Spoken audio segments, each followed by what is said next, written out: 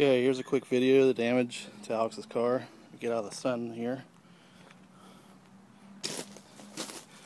Impact was on the passenger side front corner. It's not really as bad as it looks. None of the lower frame or suspension appears to be damaged. Do have a crack in the metal here, but this is the upper firewall. All of the lower frame seems okay.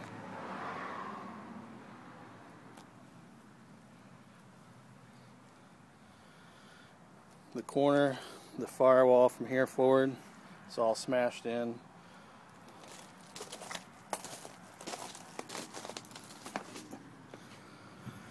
It pushed everything forward. You can see how close the hose is to the alternator here. The engine actually turns over fine. It's just not starting because it's not getting fuel or spark for some reason. Don't know which, haven't tested yet. But assuming we resolve the fuel issue, I don't see any reason why you couldn't start this up, and I wouldn't drive it on the road, but you could certainly move it around if you had to take it to a body shop or whatnot.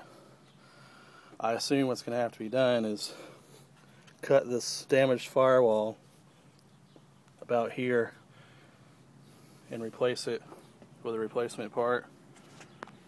Firewall cut from another vehicle.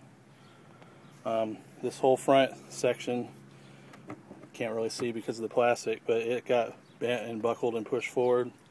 You can see here where the metal is buckled, and that's why everything's pushed so close to the engine. It was already pretty close, but definitely this corner got pushed forward.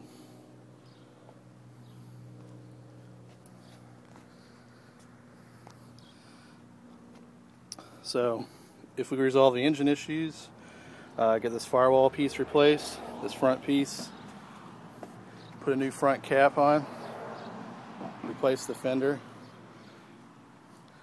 possibly the hood, corners cracked.